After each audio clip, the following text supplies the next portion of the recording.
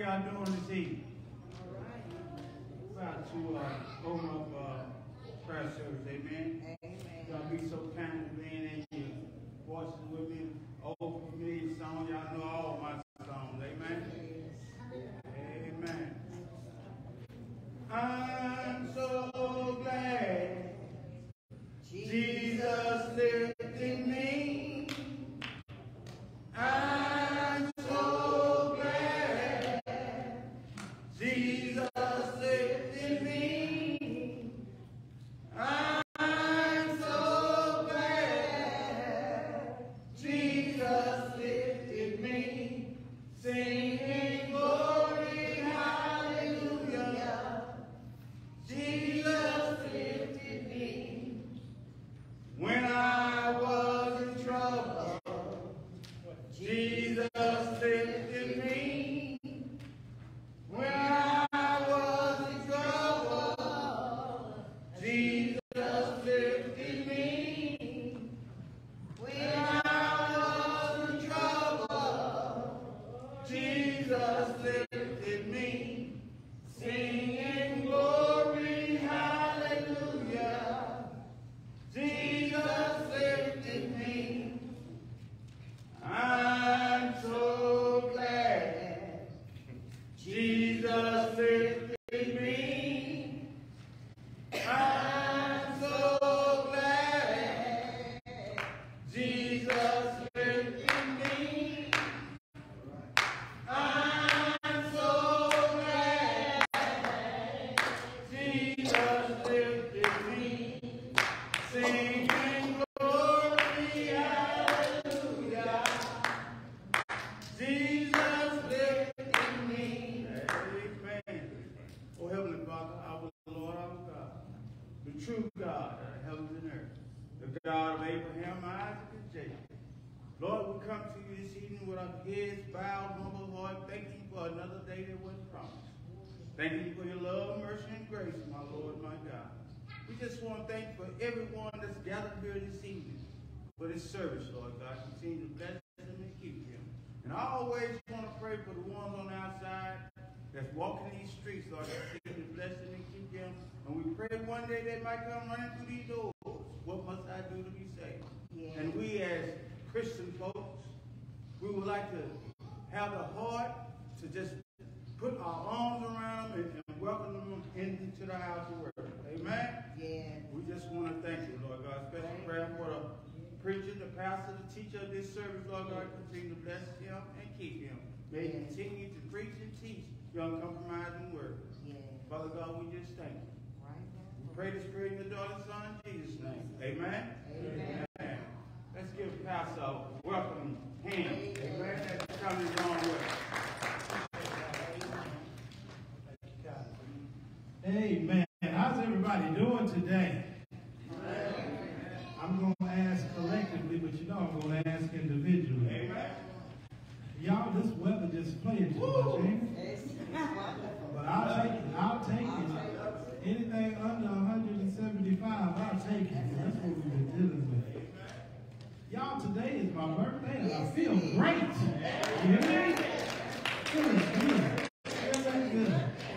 Feeling fine, mighty fine, fine, fine. Let's start in the back. Sister Tracy, how's your day?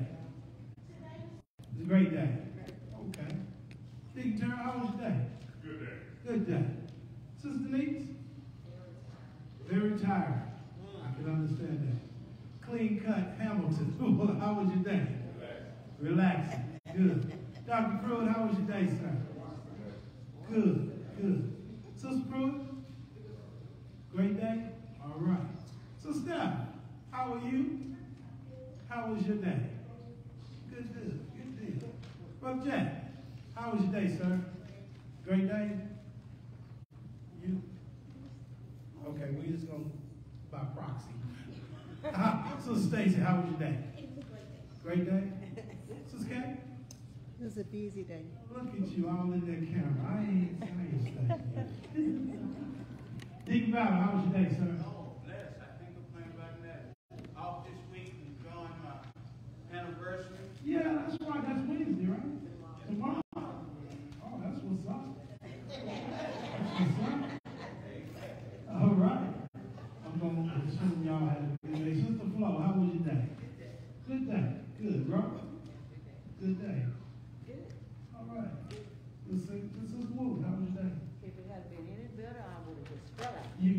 Anybody couldn't stand it?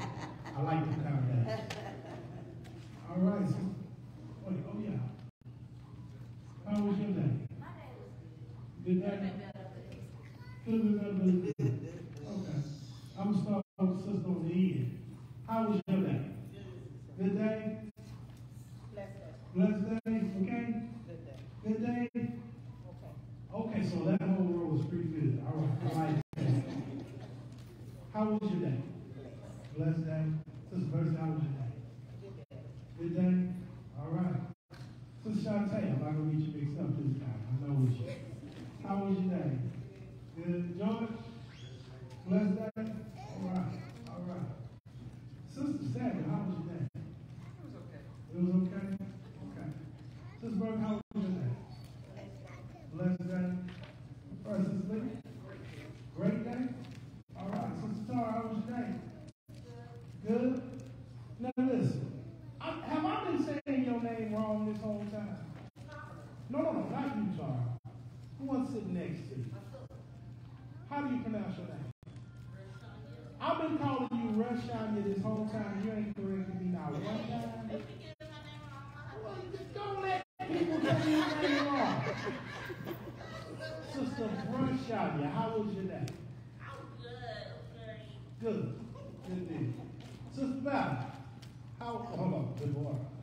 How was your day?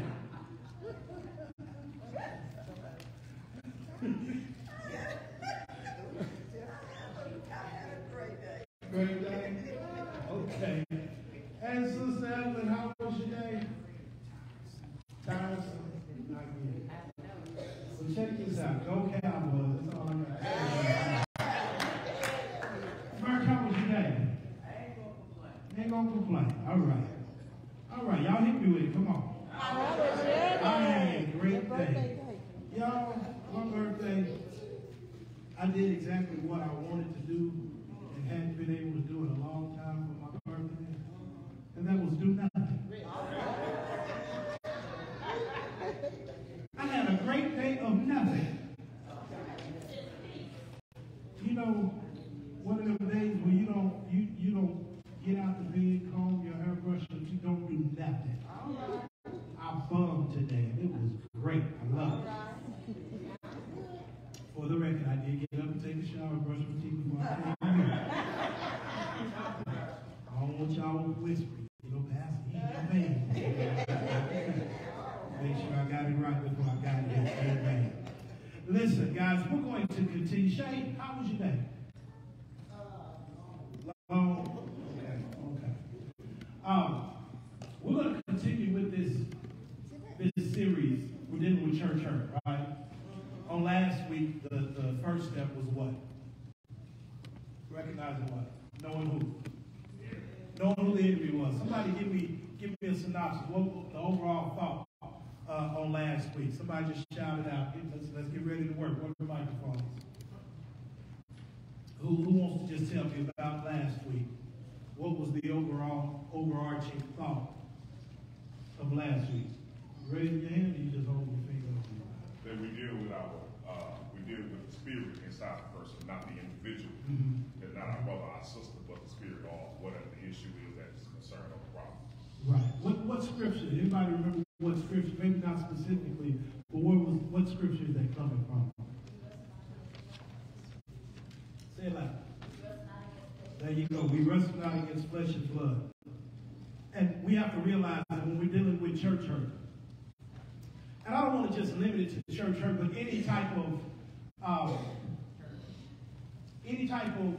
disorganization in the church, any type of upheaval, division, any of those things, we know that the very first root of it is spiritual, right? And it's not each other, it's a spiritual thing. For those of you that are online, I haven't forgotten you. Tell me how your day was. And for all of you that have given me birthday wishes, online as well as all of you, thank you so much. Listen, this is what I did, and this is what I do. For each of you that text me, I did respond. Did I not? Everybody? Yeah. Because I believe if somebody takes the time to text you, you should respond. Amen. Amen. So this week, We're going to step 2, which is keeping short accounts. Keeping short accounts. I'm going to describe what that looks like. I'm going to read what the paper says. The general intro is the same as it was on last week, but I'm just going to go right into step 2. And it says, do not let the sun go down while you are still angry. Ephesians 4:26. So just by that title and that scripture, you can just about imagine what we're about to talk about, right? Is the whole concept of us holding on to unresolved issues instead of getting the issue resolved. Amen. That is something that plagues relationships all over the world. A lot of times we let things, you heard the phrase, you let things build up. If something is being built up, that means it has to be on top of something. Something already got to be there. It's hard to have a build up if you take care of things as they happen, huh? Right. Okay, so let's take a look. The truth is so profoundly elementary, we often miss it. The Bible often uses images drawn from agriculture, seeds, reaping, sowing. Seeds of irritation and annoyance, not plucked out and dealt with on a daily basis, will grow in our hearts. When they are not dealt with as soon as we recognize them, they take root. Each subsequent encounter with that same irritation, which will always be linked to someone, will cause that root to dig just a little deeper. And the deeper it goes, the more bitter it gets. Scripture tells us a root of bitterness springs up and defiles many. That's Hebrews 12:15. And when it finally spills out or spits up, it defiles and hurts us and everyone around us. That's why Proverbs 4:23 says, above all else, guard your heart, for it is the well spring of life. It is the very source of all we are. What is in our heart spills out of our mouths.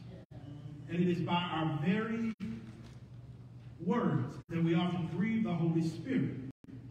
The trademark of love vanishes in the sight of the world. So these scriptures are using some terms that I want to give some clarity on. Because in the Bible, in Scripture, you're going to see a lot of references to the heart. Right? Let not your heart be troubled. If you confess with your mouth the Lord Jesus and believe in your heart. Okay. And what I want to make 100% clear is that when the Bible is speaking of the heart, it is not literally your heart. Okay? Hear me well. This only pumps blood. That's it. It doesn't think. It doesn't hurt. It can't be broken. Its only function is to pump blood. Because this is the heart in a man. But the heart of a man is his mind. Right? So, not saying to replace, but when you see the word heart in these scriptures that we're looking at, substitute the word mind. Let's look at that scripture one more time. Let's look at, check this out. In the middle of that last paragraph, it says, that is why Proverbs, y'all see that? Yes. On page 2. So I'm going to read it. I'm going to put the word mind in place of heart. Y'all ready? And see if this makes a little more sense. That is why Proverbs 4:23 says, above all else, guard your mind, for it is the wellspring of life. It is the very source of all we are. When our mind spills out of our mouths, well, what is in our mind spills out of our mouths. And it is by our very words that we often grieve Don't that make a whole lot more sense? Have you ever heard whatever's on your mind going to eventually come out? I gave y'all the example in a sermon a few months ago, but you have to understand and realize whatever you put into your mind, that's going to become who you are and how you are.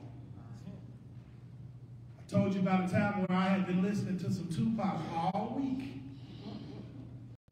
I'm talking about Tupac, Ghetto Boys, all these hip-hop artists, that wasn't gospel music, by far. And after listening to it for a few days, even though I know that those were just songs talking about something, because I had submerged myself in it, I had started to have the mentality of what they were rapping about. Y'all don't think it's possible? Trust me, it is. If you submerge yourself in mess, you're going to end up being messy. Right? If you submerge yourself and inundate yourself and saturate your mind with foolishness, guess what? Foolishness is going to come out of it. So, with this lesson, if you allow issues to stay unresolved, to stay in your mind, it's going to come out. Because sweeping something under the rug has never been an effective way to solve problems. Looking the other way and ignoring has never been an effective way to solve issues. So let's bring this into church conversation. Pastor, what do that have to do with the price of tea in China? It's some folks sitting in here today, right now, even online, have issues with members of the church, and it's two-pronged. One, it happened ages ago. Or two, the other person don't even know nothing about it. I found that to be the case. A lot of times, I'm under the understanding, I really believe in my heart of hearts, that two Christians can get to the bottom of any issue with a conversation. I believe that. But there are some prerequisites. One, both Christians have to be willing to get past the problem to get to a resolution. Number one. And number two, they have to practice the art of listening and effective communicating. Right? Let's deal with what I stated first. The problem that we have, this lesson is telling us to keep short accounts. A lot of us are holding on too long to something that happened too long ago. I joke about it, but it's the truth. We have family, all of us. Folk that fell out because somebody took somebody's cake box at the family reunion. Took some Tupperware from 1983. And y'all still ain't speaking. Behind some Tupperware. A lot of times, misunderstandings are just that. A misunderstanding. And if two people take the time to talk it through, I'm under the belief that if God's Holy Spirit is in both of you, and y'all are looking for a resolution can be had. But what happens to contaminate that thought or that thought process? We have some things that the Bible speaks of. We have to deal with pride, ego, the opposites of humility, and meekness. We use that word meekness like it's a bad word. Like it's wrong for you to be meek, gentle, and kind towards one another. Yes, even towards those when you have a misunderstanding. We don't have to always straight just jump into the ignorant pool. It's time out for that, because honestly, how effective has that been when it comes to kingdom building? Other than you feel good for letting somebody know how you feel the way you wanted to let them know, but has it produced anything positive?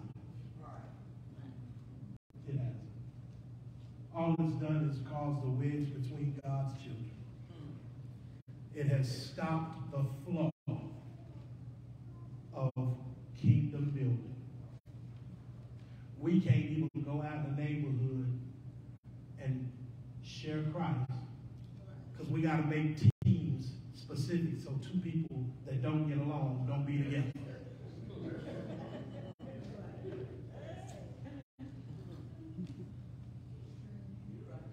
We can't have get-togethers. When you invite them, well, who's going to be there? Because if I ain't coming. We can't even come together.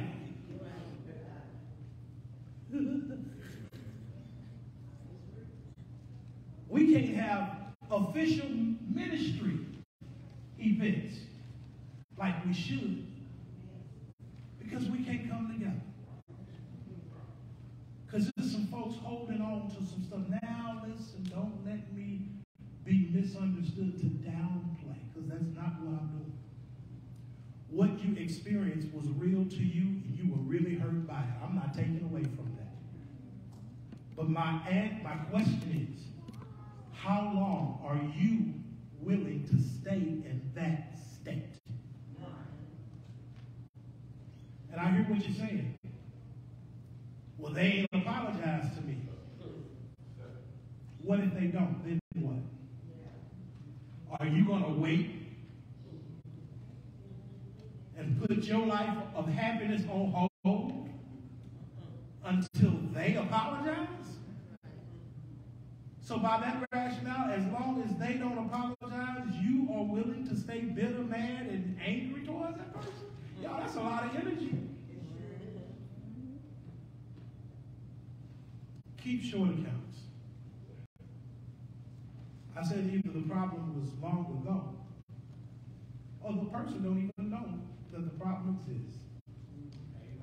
How many of us find out years later that somebody was mad at us and we didn't even have a clue? They were mad at us. They'll walk up to you, you know what? I forgive you. Okay. For what?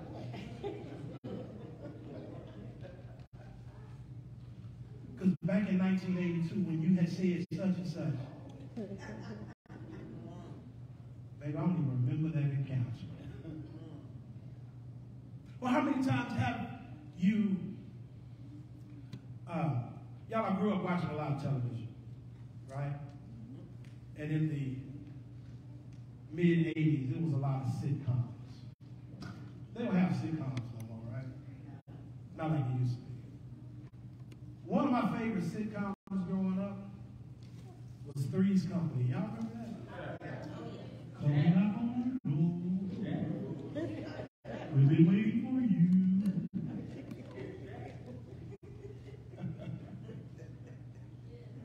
The whole premise of that show, when I look back, at some point in the show, somebody was going to overhear a conversation and get the wrong understanding about it.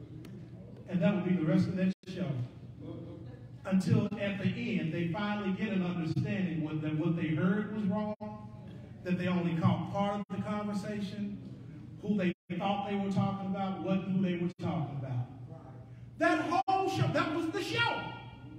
Every episode was based on somebody misunderstanding somebody else, and that was the whole show. And how many times have we been guilty of running with a misunderstanding? Check this out. I'm going to take this step further. And even when we get the understanding, it feels better to keep the misunderstanding. Because if I get an understanding, now I got to change all this energy that I've been operating in. But it feels good not speaking to this person.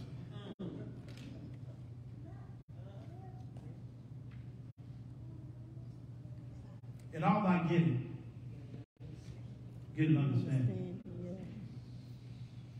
For those that are close to me in my close, and I don't want to make it sound like I have a hierarchy, but everybody has an inner circle, right? And for those that are close to me that know me, before I fire back, if I feel offended, one of my notable quotes is saying, "Hold up, what did you mean when you said X, Y, Z?" I'll ask that question. Terrell Warner? I say, because I'm feeling some kind of way, but I want to make sure my feelings match the energy that you meant it for it to be. I at least give you that much. I had to grow to that. Because it was a day and time. The way I took it was how it was. You bring fire to me, I got fire coming right back at you, Playboy.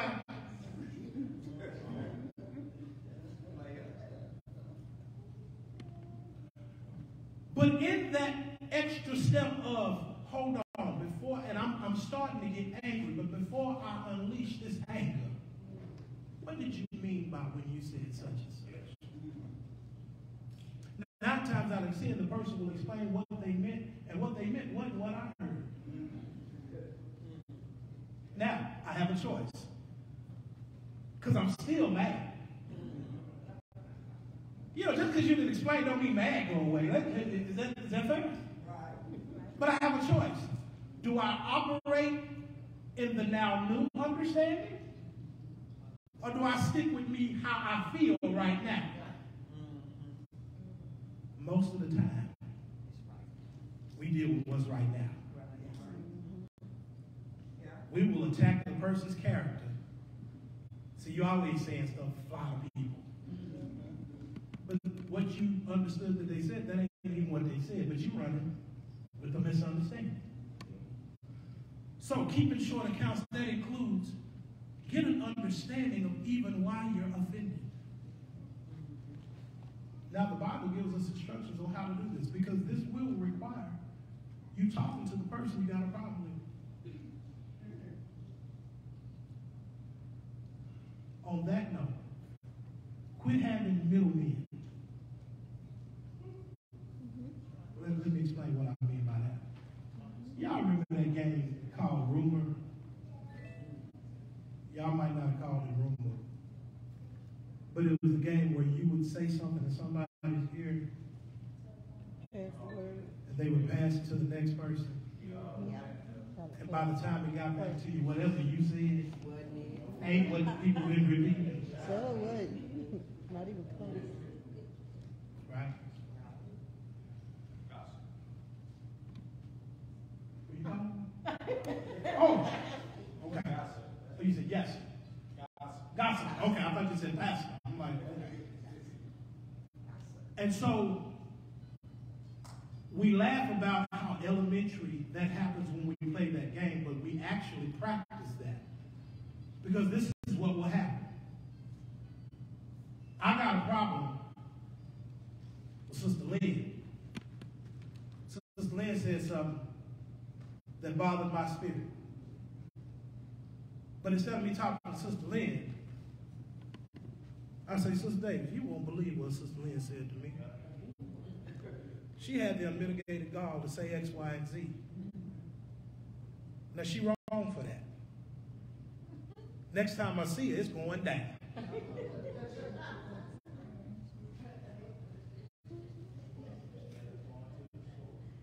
Sister Lynn ain't got a clue how I feel about what I feel she said. But then let me tell you how it take an even crazier turn. I'm going to be the person. Sister Lynn and Sister Davis had the problem. Sister Davis brought it to me. This is how it turns ugly. Petty McMessy. Ooh, you better watch out. They was mad at you. They're like, for what? Obviously, you said something to mess her up. She mad. So next time she see you, it's going to be a misunderstanding on sight. What? Lynn, well, I don't even remember talking to her. Well, that ain't what she said. I know she hot as fish grease. Then Lynn, well, you tell her if she got a problem with me, come holler at me. Okay. Sister Davis, before you holler at Lynn, you better have your track shoes on, because she's talking about throwing. Do y'all see how this is building up? When the two people that have the problem have not talked about it at all, they're using the middleman. Y'all remember this game from last week, right? And a lot of times, the devil, spiritual warfare, will get a good middleman to keep it nice and juicy. Oh, the tea be good to sip. And then the middleman, I'm still that person. Ooh, Sister George. Look how Davis and Sue should see. You know they mad at each other, right? I heard that they just waiting on an opportunity. But I'm being a good friend. I'll make sure they stay apart because I don't want no mess at the church.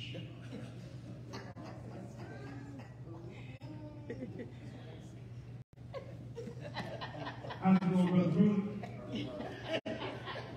Brother Pruitt? Well, I sure appreciate the way you and Sister Pruitt, you know everybody don't get along with each other. Matter of fact, them two up there that got all them hats and praising up, they can't stand each other. Y'all see how it's spreading?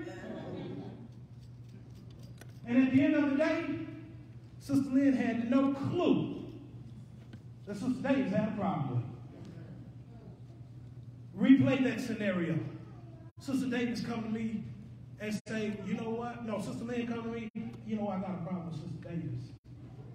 She had the nerve to say X, Y, Z. This is what the person that's practicing prevention of church hurt, that's practicing keep short accounts. Let me show you how it should be this time. Sister Lynn, yeah, Davis, I'm sick of her. She always got something fun to say. Wait, whoa. Sister Davis, that ain't usually how she rolls. Not from my experience. What happened?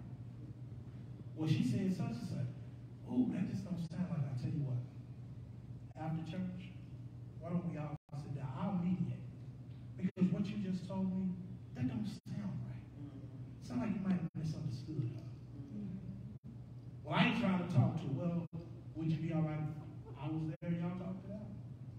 Yeah, we can do that. Sister Davis, if you have a moment after church, I want to sit down and talk with you and Sister Lynn. Well, what's up? What's the problem? I'm trying to prevent it from being a problem. Because I think a misunderstanding is taking place. Then we sit down and we talk it out. We figure it out. Only to find out that somebody misunderstood somebody. Do y'all see how quickly that problem was resolved? In one sense. But do you see how quickly that problem could have spread through the whole congregation? Over a misunderstanding. Different scenario. Same situation, different scenario. Because we need Christians to do this, hold each other accountable with these short accounts. Because some of us like to brag how ignorant we were to people, and don't nobody ever check nobody for the ignorance. Those that are in my inner circle, you can't come to me and say, hey, I acted a whole fool with such and such. And my first response is, you bragging about acting a whole fool? No, you don't understand. No, I do understand. You just said it. You acting a whole fool. You don't even want me to high five people acting a fool? Well, you don't even know what I did. I don't know, but you just said. We ain't even got to the issue. I don't have to get to the issue. You bragging about acting a fool. Your whole countenance off. Maybe you should be that person and say, wait a minute. Did you take the time to get an understanding? I'm sure it could have been a different. Why did you take that meaning? Why did you go that route? In love, encouraging people to have short accounts. Listen, it would be foolish for us to think, for a pastor to expect that everybody's going to agree and we're going to kumbaya all the time. That's not reality. You know why? Because we're all different. We're different. None of us are the same. All these sisters in this Williams family, all are sisters, but ain't none of them the same. They're different. Versus said, yeah, they ain't right?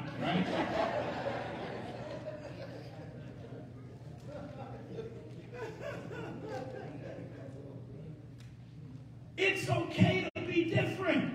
Yeah. It's okay. But let's operate in unity with our differences. Amen. Church, we have to get to a place where we desire to get along.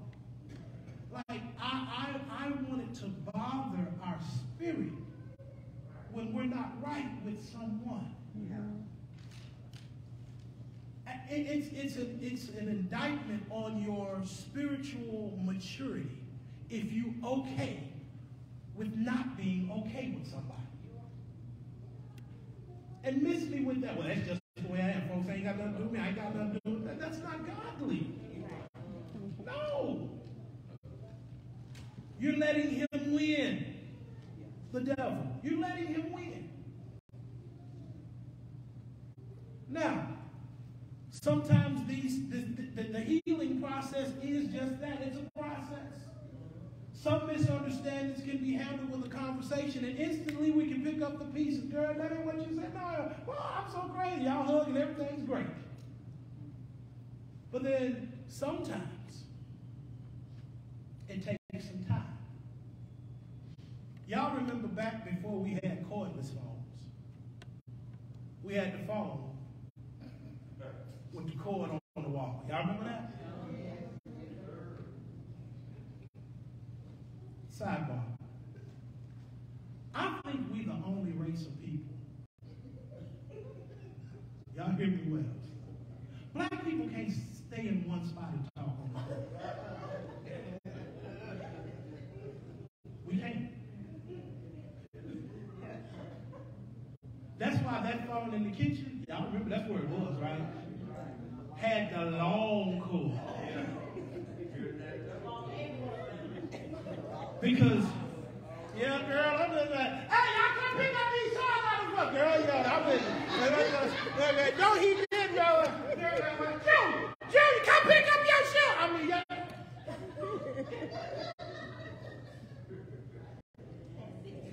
It had that long cord, right? Because you wouldn't say, hold on, I need to walk. You would just walk. Yeah, girl, y'all just moving the cord. It's hanging all over the baby hair. Yeah, what's up? You see me coming down. I'm coming with the cord.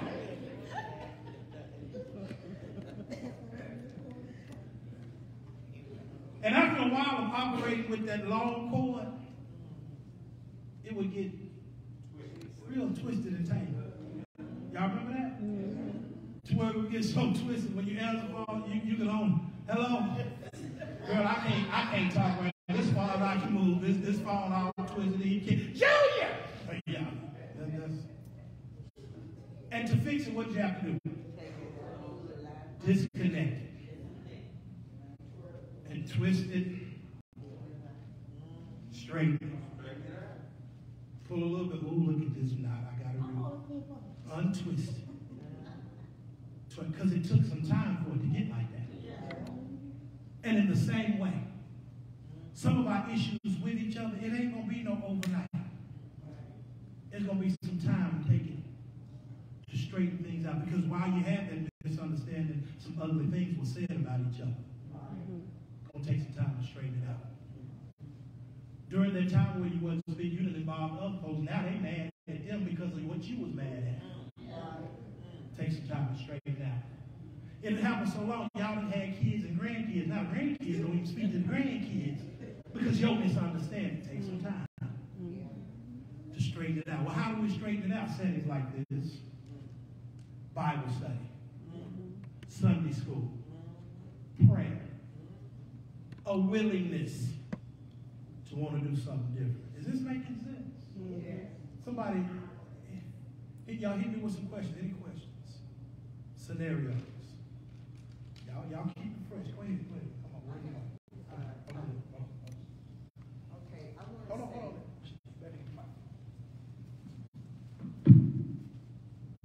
Okay, so I'm saying that, are you referring to dealing with church hurt?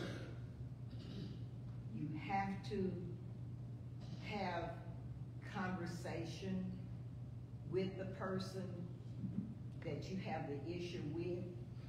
Is it not possible that you go to God and you and God deal with it yourselves, and over time you find out that you don't even recognize the problem anymore from that hurt, and you're able to love the people that actually hurt you, and you've forgiven the person but don't want to have anything to do with them?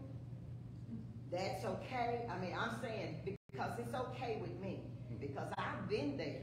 And I tell you, when I took it to the Lord, and it was something continuously on my heart, and before I knew it, the burden had been lifted, but I never had conversation with the person. I'm glad you brought that up, because the scenario that I gave is a scenario where two people are wanting to get to the bottom of a resolution. That was that scenario. To be honest, that's a rare scenario, because usually two people at the same time ain't trying to get to the bottom of it. Really, the one that wants to get to the bottom of it really just want to get even. It ain't even get to the bottom. I ain't just had my lick yet. Okay? If we were honest. The Bible tells us that if there are two people that have a dispute, you're supposed to approach each other. Right. That's what the Bible says, right? Yes. And if that doesn't work, grab an elder, witness, somebody spiritual, Right. to mediate. Right. Right? That's how it's supposed to go. Right. Supposed to. That's the map. That's the plan. But we all know that everything in life don't go according to the plan. Right. So in the cases where you have somebody that, because check this out, timing is everything. You have to understand the best time to deal with something, as long as temperatures and emotions are not flying off the wall, is why it's fresh. All right? I do believe in a cool-off period to gather your thoughts so you can get what the right thing to say. I believe in going to God in prayer and saying, Lord, how do I approach this? I believe in that. Yes, I absolutely. But this is where the problem lies. When we allow the devil to get into our head and say, you know what? I'm going to go to this person, but they probably ain't going to even try to hear nothing I say. How many have already started answering for the person that you haven't even talked to? And then you say, well, I know that. I mean, that's how they are. They ain't trying to hear nothing, but you're still limiting what God can do. Right. Amen? And then you get into a mode of operation where you just automatically assume, oh, this person ain't trying to hear from me. I tried last week. And you leave out what the power of the Holy Spirit can do through two Christians, right? But hold on. Don't forget. But Sister Lynn says, is it possible that I can take it to God? He gives me peace. And it just kind of takes care of itself. That happens a lot of time. It does. But this is not specifically what I'm speaking to. I'm talking about where you know that there's a problem, you can't move forward and ain't no end in sight. Don't stay that way. Amen? But if you've taken it to God, and he's working on you, where you can be around this person, and you were the offended one, and you ain't even offended no more. Right. That's a beautiful thing. That's all right. Amen. So I say yes. That works, and it should go that way. But I'm sorry. I can't go along with we good, but I don't want nothing to do with you.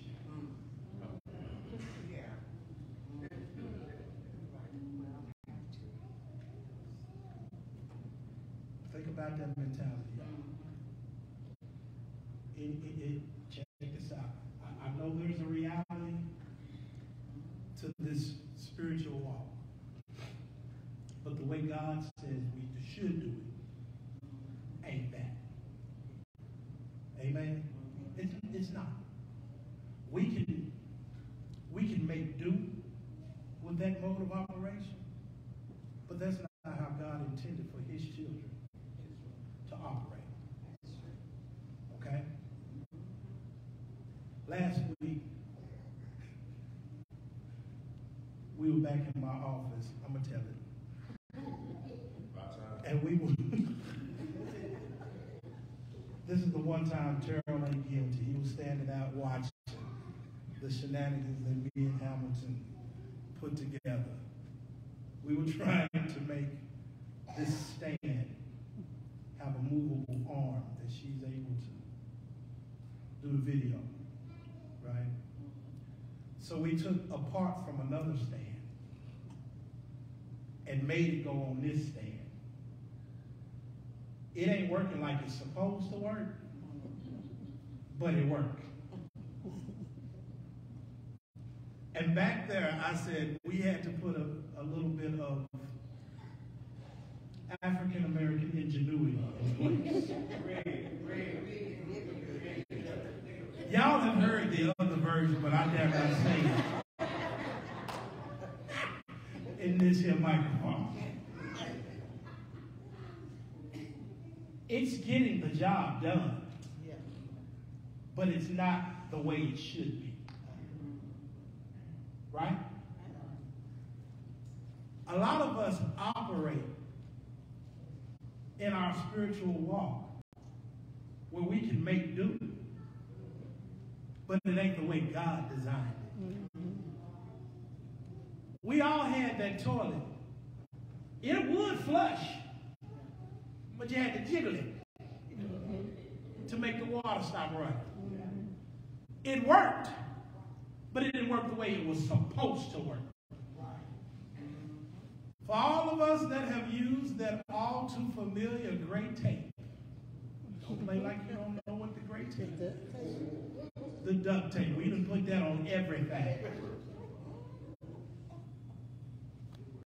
It works, but it's not like it was designed to work. Amen? The problem with African American ingenuity and working with the duct tape, we get to a place where we become used to things working, but not the way it was designed to work. But then accept that as normal.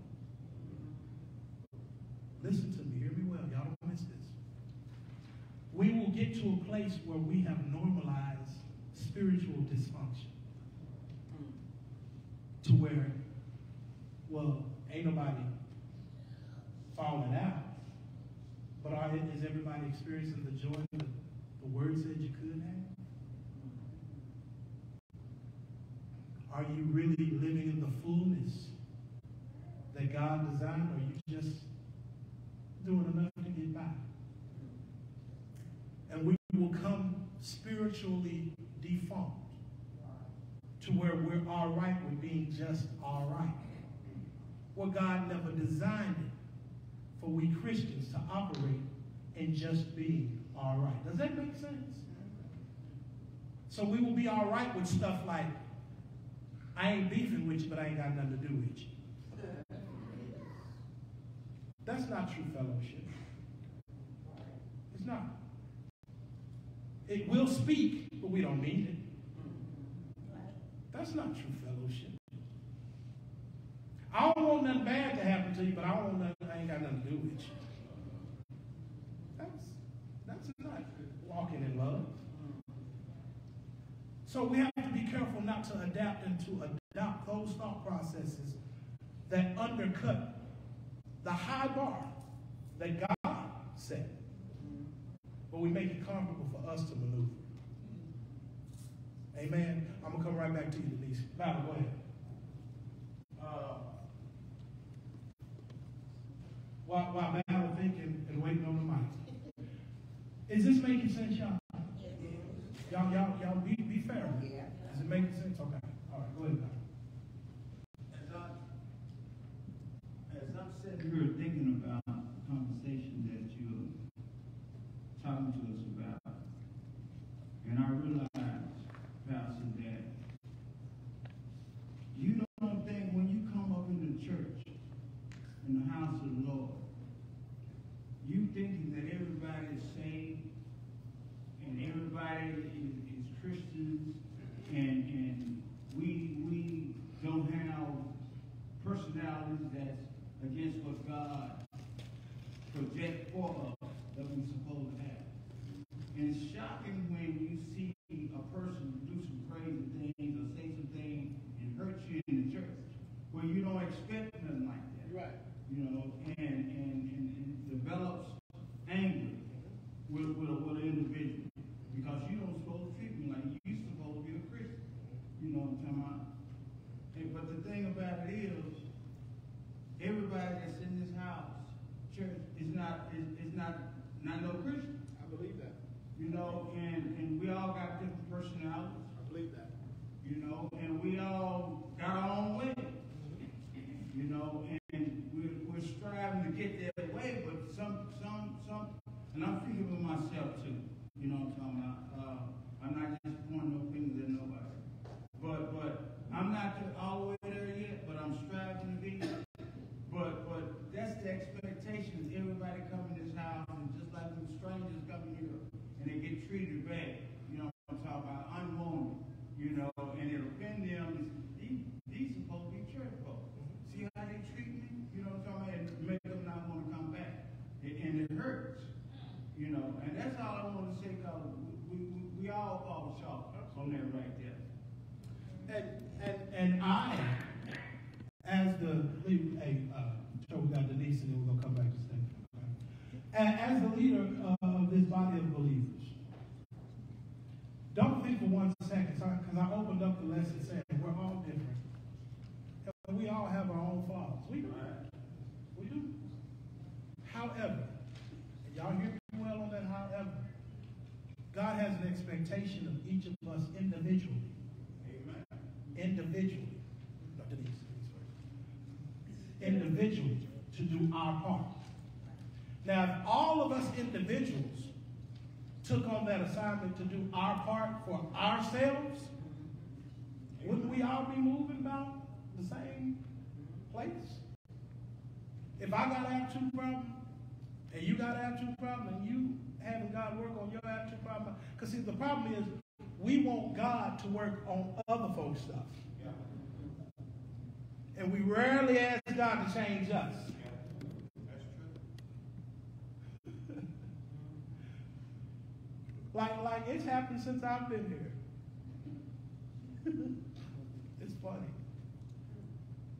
Since I've been here, the temperature is a little cooler than what you're used to, right?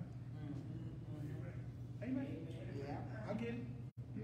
Because you got a fat pastor that's sweating like he needs to be cool. That's real easy to explain. And instead of me falling out, I needed a little cooler in here. But it's some of y'all's mentality. Instead of you getting a coat or a jacket, you want the atmosphere to change to you versus you adapting to the atmosphere. No, I ain't getting no coat. Let it sweat.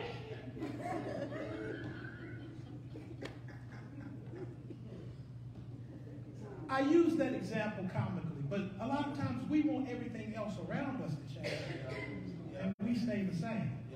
Well, my mother taught me the only person that you have a chance on changing in any equation is you. Yeah. So a lot of times we focus on what somebody else needs to do. But the prayer is, God, it shouldn't be, God, what is it about me that can be different for your glory? Amen? Go ahead. Oh, yeah, it was George. It is. Go ahead, George.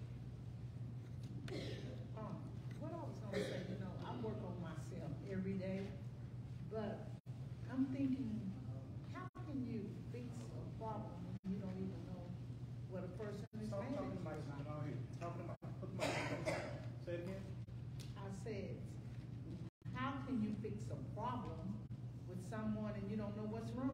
If you speak to them, they get out, and I work on myself every day, and when I come to church, it seems like I'm coming to church to get the word to make me feel better or do better, and I've been in church a long time, and I feel like I'm not a baby anymore. I'm a mature Christian, and I can take this and take that, but if I don't know why a person is mad at me and I don't even know them, or I have never really had a conversation with them, not really, because if I go up to them, then they turn away. If I say hi, it's like,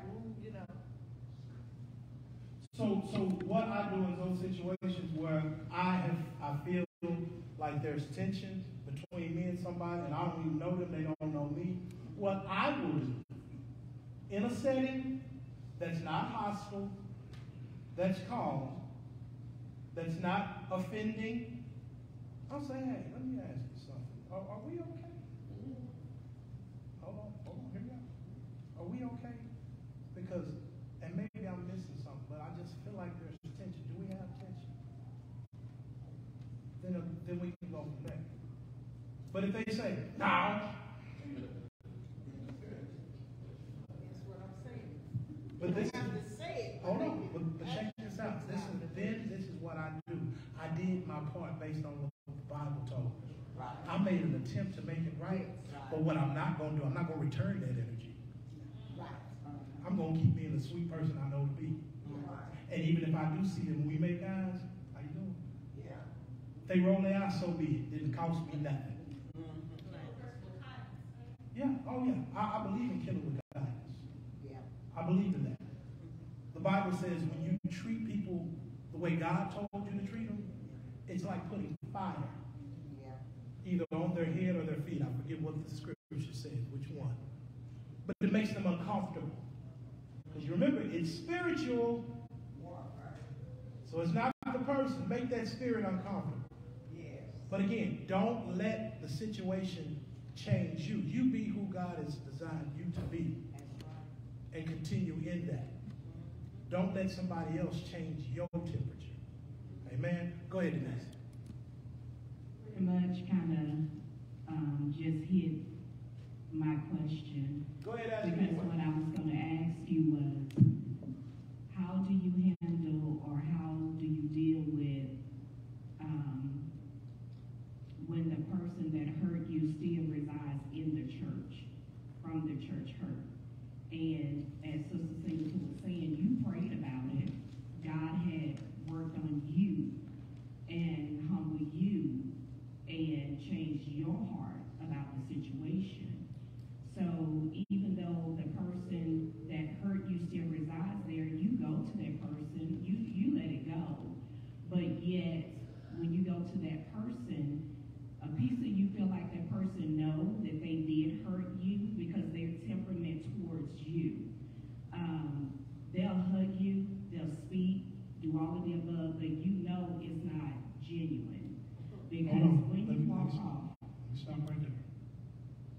We have to be careful with the knowing what was genuine or not. okay, Just hear me out. I want to address that for everybody. Because if we get comfortable in that, we will always justify why we don't deal with them. Right. Okay, well, go ahead. So, not saying that to make me not, or anyone not deal with a person. The reason I was saying not genuine because of their temperament after you speak or after you hug. Because they'll give you a temperament back. You'll hear the grumbling. You'll hear the grunts. And you'll hear somebody say, wow, she spoke to you. Wow. You know, you feel that.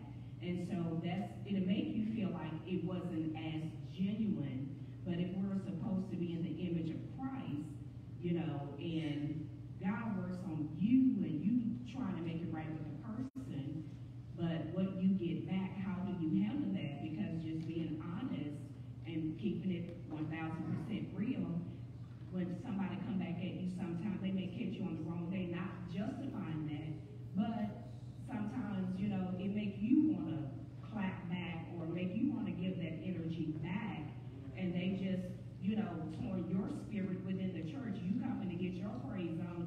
It started at home, but then by the time you get to church, it's like I rather could have just stayed at home, you know, because of the attack that you receive. But you're going to be on the attack every day, every morning when you wake up anyway.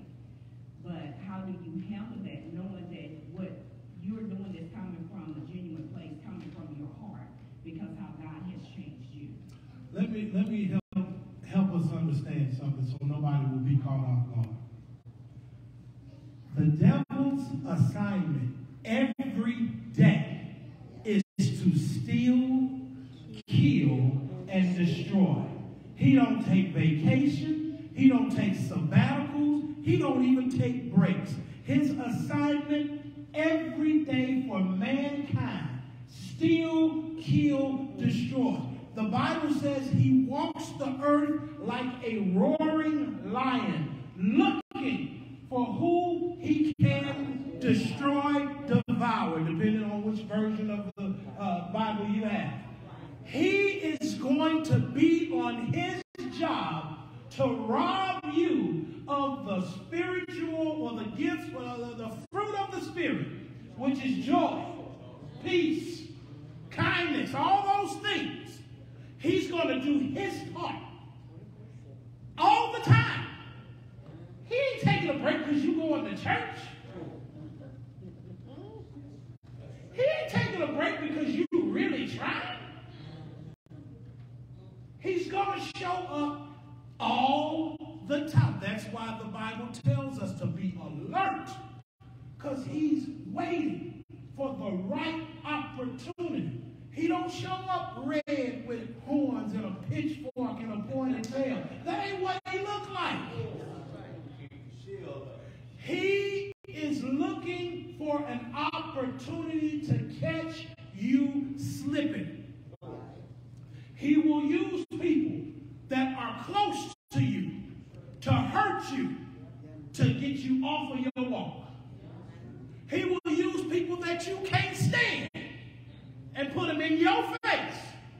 So you, on a Sunday morning. So Denise asked, so what do I do with that? Do what the Bible says. If you resist the devil, he will flee. If you start putting word on that situation, it's hard for him to come back there, especially if you believe it. Yeah. So when somebody, I'm going to use an example. You speak to somebody, you hear them when you walk away. You spoke to her? Yeah, I did, but I really can't stand her. This is what you can say to your spirit. You can use the scripture, no weapon formed against me shall prosper. God, I know you're here. I know you heard that, but I'm not going to even worry about it. God, I want to praise you today. God, you've been good. Because there was a time that I would have clapped right back. Thank you for working with me the way you have. And you keep it moving. A lot of times we spend too much time, and I'm not saying this is you, Denise, but this is for everybody. We spend too much time worrying about the progress of other people. Because you've progressed, you're like, well, surely you done got a little better, but it's not your job to give them a report card. Because you ain't got a grade to give them no how. Amen, somebody. A lot of times we become spiritual critics, where we will say, we've been into it, yeah, that was 12 years ago, surely by now you need to be, and we start doing that, not realizing God is the only person that can change somebody. Amen? So celebrate what he's done in you. Don't worry about what other folk, what's on their agenda. Keep being you. Don't worry. Preach his word, go by his standards and all that. And guess what? Romans 8:20, all things will work together. It'll come together. In his time. And check this out. Whoever is the problem, it may not be in your time that you see a change. It may be years from now that person is better. Amen. So be okay with you being the one that God is working on. If it ain't called on another person, keep being who you are and doing what you do. Amen. Somebody else had something. Steph. It was Stephanie, and then we're gonna go to Dallas. Okay. There we go. You got the head count? I don't. Okay. Do that while Stephanie talking. You already answered my question. Well, ask it anyway. Don't make Tara walk over there for that. My question was, so how do you handle someone who's unwilling to humble himself and to hear your apology and to understand that, okay, yeah, I did do something wrong, but now I'm trying to make it right. But they don't want to hear it. If they don't want to hear it, that's on them. Amen. That's between them and their relationship with God. You did your part. Amen. Go ahead, Sister Dallas. Go ahead. Well, the question to everybody that's been asking about, how do you handle it? And I heard you say something earlier about the time frame. It took me a long time, but I had to learn, and I had left because of the hurt. But I was able to come back, and with God's help, Come on now. working Testify. on me, Yeah. that helped me to be able to come to church and see the people at church that actually hurt me, and I could deal with it. But it was hard. I'm telling you, it was really hard, and it took me longer than I thought it would take. But I had to just keep praying about it and praying about it, and like you say, it worked. Amen. And I'm okay with it. And I can sit up and I can laugh and I can talk. Because it was a time where I didn't even want to come to church because of the hurt that I thought that certain people was going to come to church that actually hurt me. Yeah. But I had to get past that. It Amen. took me too long. I think it took me too long. But I knew it was God's timing. Yeah. You know, it was his timing that really, really helped. But I thought it was take. I said, golly, am I going to ever get over this? But I did get over it, and I could just sit there on side of it, and I don't think. I mean, I do think about it, but it's not the thought that I used to. Amen. That I know that I used to have. It Amen. used to hurt when I would think about what had happened. And even though I never got an apology, but I did not let that stop me just because you didn't apologize. So I just felt like maybe they didn't think they did nothing wrong. So I just left it at that. And then I got over it. And I'm good. And I'm taking another step. Thank you, sir. I'm taking another step. We have to be careful that we're not waiting on God to get them. Because some of us, that's where our peace lies. Oh, I ain't going to say that God going to get them. So we're waiting. God, you said you're going to get them. God, they just got a new car. Get them. God, they didn't get laid off. Everybody else, God, get them. God, they just got a house. Get them. And we're actually hoping that something bad happens to them. And you know, God won't get them because your spirit ain't right. We should never want bad on somebody else. I know that's some hard pills to swallow, but that's what the Bible says. And you'll find yourself having more peace when you take the focus off of what should happen to them. God fix me. Go ahead. Go ahead. So I hear everyone talking about how do we deal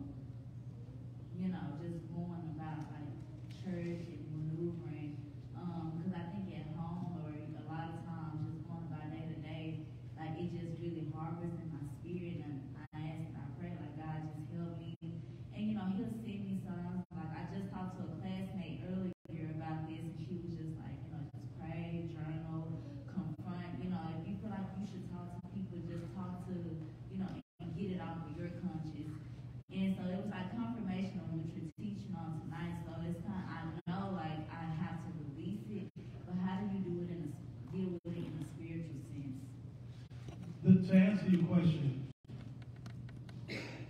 we're all in a growing process.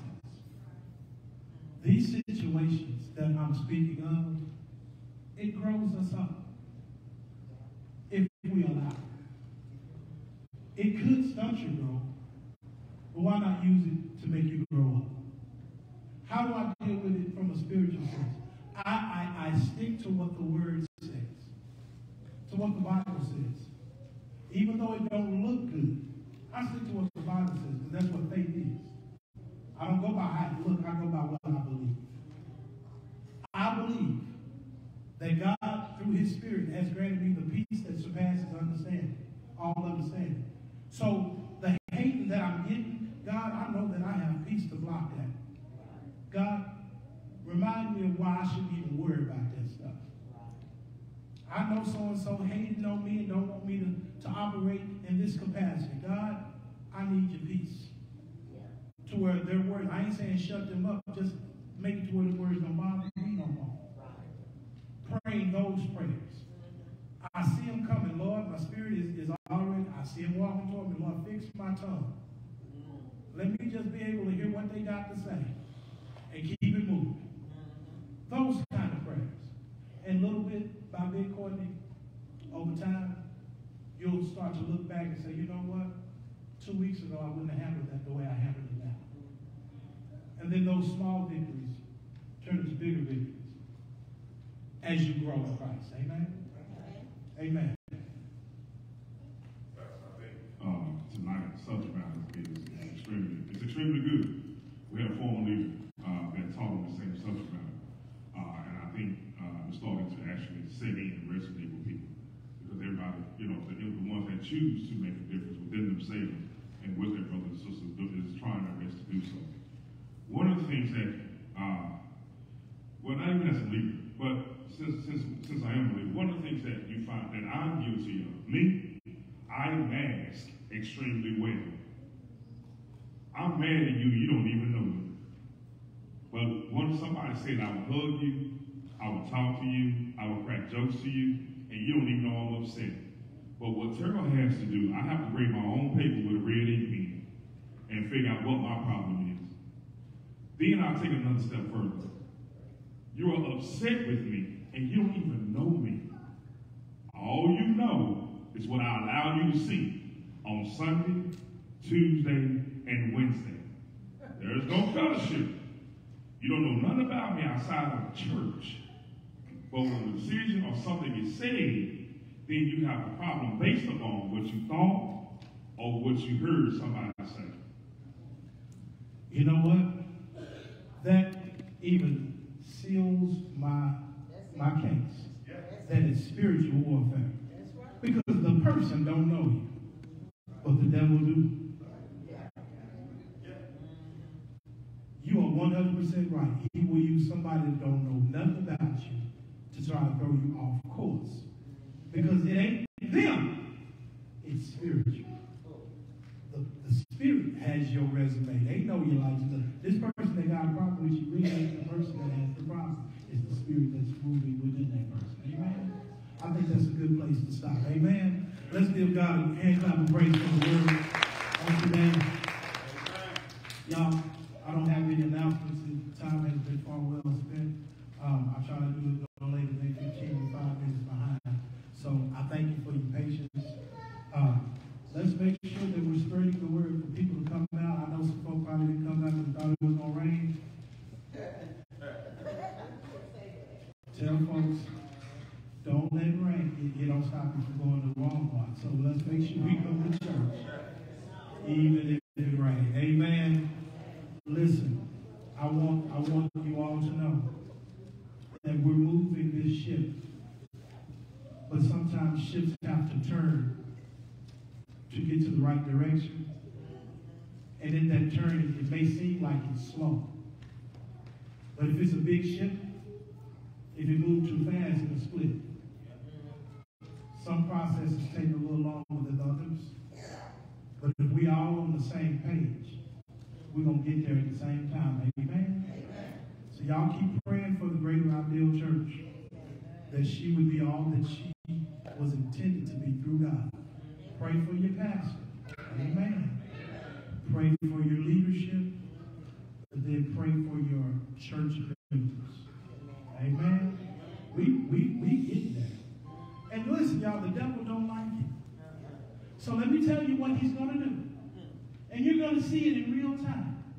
Out of nowhere, we're going to have problems that we ain't had problems with for a whole year. We're going to have issues show up that ain't nobody, we forgot about. That's what the devil do. It's going to be monkey wrenches thrown in business as usual. But that's the whole point. It's spiritual warfare. That dirty rascal devil don't play fair. So since we know that, let's give him a good fight. Amen? Amen. If there's nothing else. Pastor, before you dismiss, look at you. You're talented. You see that? I need everybody to help me with something. Will you all sing happy birthday to Pastor? Come on now. Y'all ready to sing? All right. 1, 2, 3, and happy birthday to you. Happy birthday to you. Happy birthday, dear Pastor. Happy birthday to you. Y'all, that was beautiful. Listen, ain't no reason why half of y'all ain't in the choir. You just let me know you can't sing. Amen. Amen. Listen. Guys, this weekend kicks off Women's Day. Let's make it a good one, y'all. Amen. We have some leaders that have put forth some painstaking effort to make sure this thing is going to be awesome, and it will be. But make sure that you're a part of it. Ladies, it's your time to be honored, to be rejuvenated, to be refreshed, to be renewed. Don't miss out on the festivities. Not just on Sunday, but Saturday morning. We have something very, very special just for you. Please come out and be a part of this awesome, awesome time with the women of Greater Ideal. Amen? Amen. Go ahead and give a thank you to all of those that have played a part in the success of Women's Day. It's going to be a phenomenal thing. And y'all, I done made up my mind. It is a home game for Dallas, right? Amen. But I'm going to come cute Sunday. What's the colors? Green. Baby, y'all get ready. I'm about to be clean up in here. Amen? Looking forward to seeing each of you. Listen, Saturday morning, what time does it start? 11? 11. Okay. Make sure y'all come through and be a part of that. Amen. All minds are clear. Listen, prayer requests. You don't have to shout them out to me. But while we pray, just say whoever's name it is. God hears you. Amen? So let's pray. Dear God, we thank you, Father, for what is happening in the Greater Ideal Church. God, we thank you for every member, for every participant, even for those that are on the fence that haven't joined yet. God, we thank you for the opportunity to do kingdom building. Thank you for choosing us to be on your program. And Father, as we train to be effective, let our hearts line up with leadership. Father, that you have planted in me a vision that we would all be on one accord, with one another, loving each other, supporting one another, praying for one another, as we move to transform this community, this city, this state, this world, God. We say, have your way. Let what we've learned on tonight sink in, and we will find a way to apply it to our lives. God, let us come down if we're too high. But lift us up, God, if we're too low. Have us be what you want us to be for your glory. As we leave this place with never your presence, we ask for traveling grace and arriving mercies, that our houses and homes are even better than when we left them. Have your way, God. It's in Jesus'